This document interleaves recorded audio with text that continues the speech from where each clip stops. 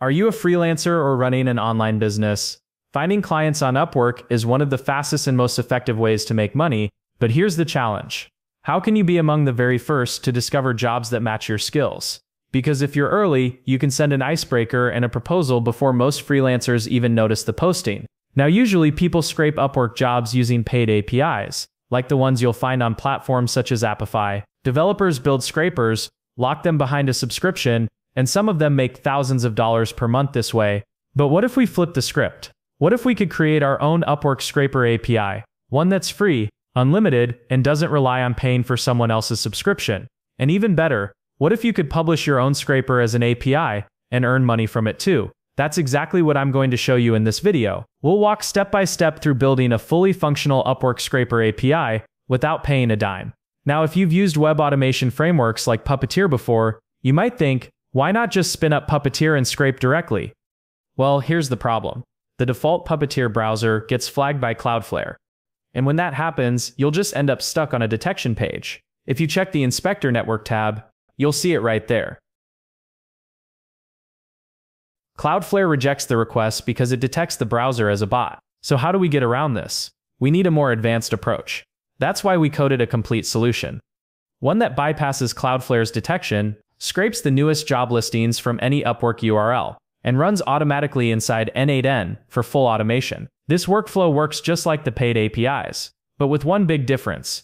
It's completely customizable. You can tailor the scraper to handle any case you need. And here's where it gets even better. We can take the scraped job data, feed it into an LLM like ChatGPT or Gemini, and let the AI filter only the jobs that fit your predefined requirements. Not only that, the LLM can explain why each job is a good fit, write a personalized icebreaker, and even draft a proposal for you. Finally, all of this gets saved into a Google Sheet for organized tracking, and you'll receive a Telegram notification whenever a new opportunity arrives. Alright, without waiting any longer, let's jump into your code editor and spin up a brand new project. First things first, make sure you have Node.js installed on your computer. If you don't, you'll find a link to the official Node.js website in the video description. Once Node.js is installed, we can start a new project right away using this command. This will generate a fresh file called package.json. Think of package.json as the control center of your project. It stores all your installed packages and the scripts you'll use to run your code.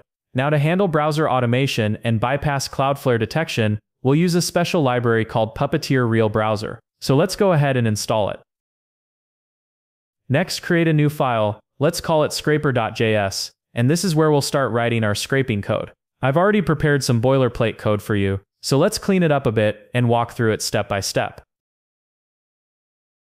First, we create an instance of Puppeteer Real Browser. Then we configure it so it behaves exactly like a real Chrome browser. Once that's set up, the script opens a new browser window. From there, we define a function that navigates to a specific page and patiently waits until Cloudflare detection has been bypassed. This function also calls a few helper utilities, like a delay function and a checker function that confirms Cloudflare has been cleared.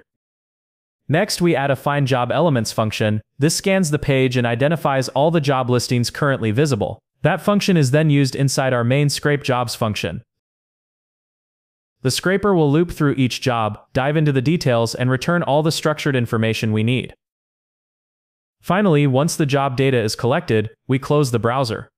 That's the core functionality, but to actually make this scraper usable, we need to wrap it inside an API. So let's create another file called server.js. In this file, we'll write a simple API server. This server connects to our scraper function and creates an endpoint for clients to call. Here's how it works. The client provides an Upwork search URL as input. Our scraper then launches a browser, navigates to that URL, bypasses Cloudflare, and scrapes the newest job listings automatically.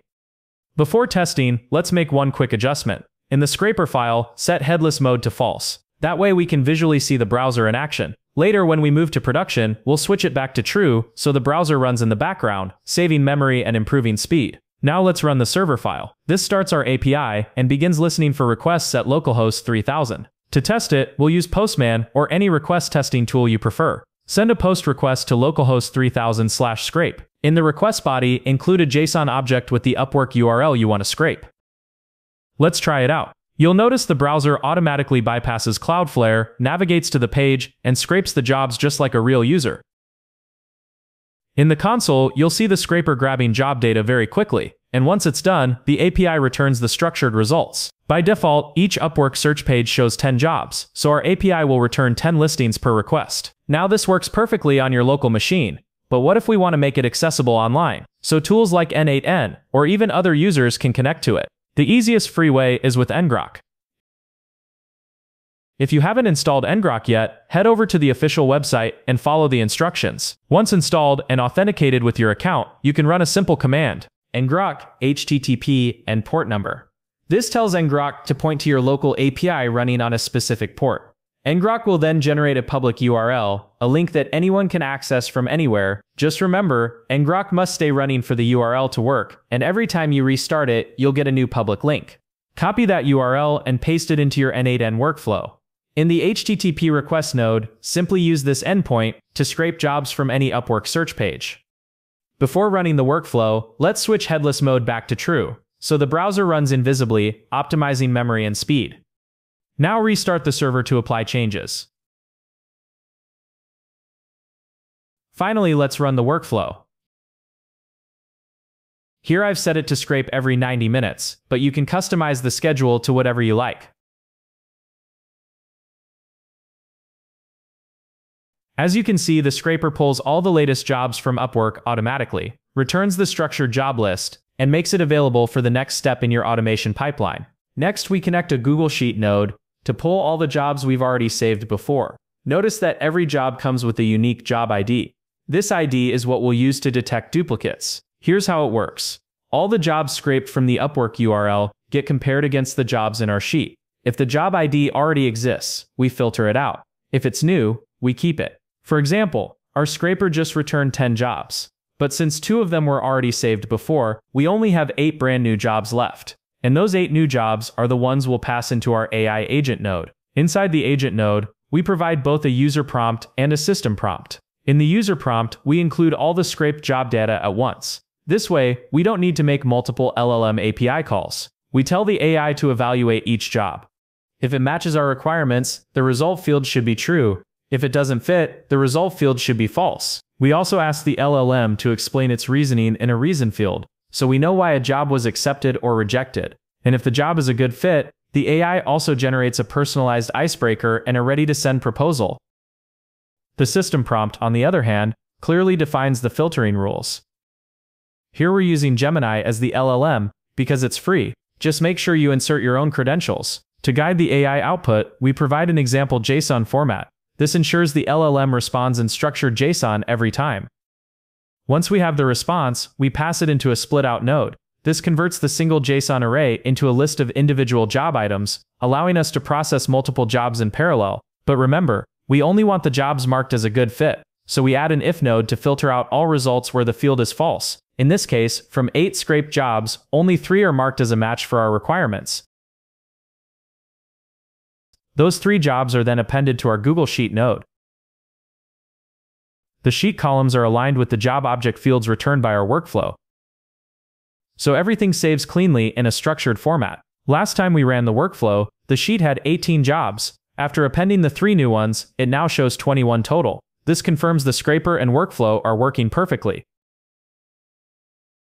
Now to keep us updated in real time, we add a function node to clean up the job JSON into a short text message. That message is then passed to our Telegram node. Here's one important detail. Make sure the parse mode is set to Markdown v2 and disable N8N attribution for a cleaner user experience. Once everything's configured, the Telegram bot sends us exactly the new jobs we need. Notice that we don't include the full proposals here because Telegram has message length limits, but you can easily modify the function node to customize what gets sent.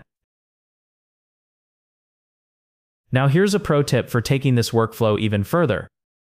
If you're logged into your Upwork account, the job detail pages reveal even more valuable information.